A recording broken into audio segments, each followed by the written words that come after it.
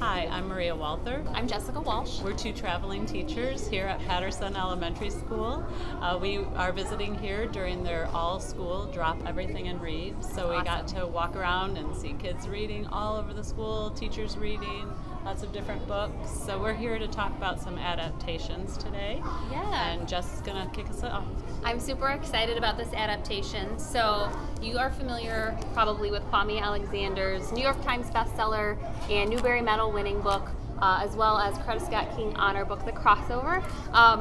This book is very special to me. I'm not here to book talk this book, but I can't go without saying how much this book means to me and my readers. Years ago, before it won the Newbery, we had the honor at my middle school of having Kwame Alexander and The Crossover be our one book, one school title.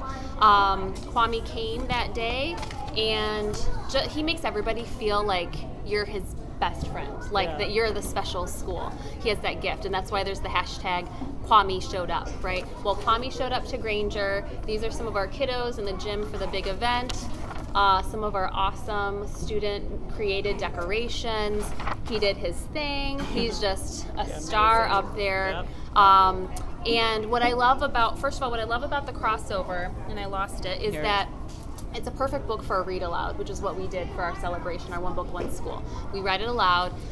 The poetry is so rhythmic and musical. It has a beat to it, so it's super fun to read aloud. It's meant to be performed, right? So our kiddos, some of my kiddos picked out some of the chapters from The Crossover to memorize and then perform for him in a special small group poetry slam, and he loved it. And in fact, I just remembered this. Teachers, like teacher amnesia, that he had featured some of our kiddos in his extended book trailer for The Crossover that came out a couple years ago. That's so cool. So, and I just rewatched it the other day, and then all the memories came back.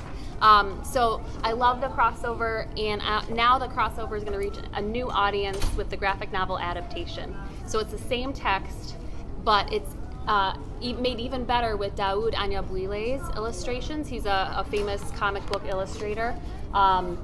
But just look at how it pops. And one of the things I loved about the original is the cover looks like basketball, orange, right? Yeah. So it's like that's the theme, it's like the orange. Well, they hit it on the head with the orange again in this book. It's just a grayscale palette, but with that pop of orange. And so it really adds another layer. You can see the characters, they come to life.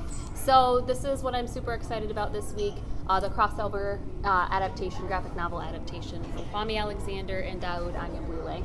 And they broke the graphic novel format, so no panels. Yep, and I think that just is a great accompaniment to the text, right? Yeah. So, yeah, hey. And I am excited this week about Nya's Long Walk, One a Step at a Time. This is Linda Sue Park's picture book adaptation of A Long Walk to Water with Brian Pinkney's illustration. And in this book, Nya's walking with her sister. You can see here with her younger sister, and her younger sister is complaining and kind of not in her usual mood, and it ends up her younger sister is very ill. So this is a fictionalized story. This is just introducing the young reader to this story. And so what happens is the younger sister is very sick. Nya ends up having to carry her and the water back home. And once they get back home, they find that in order to get health care, they have to walk again.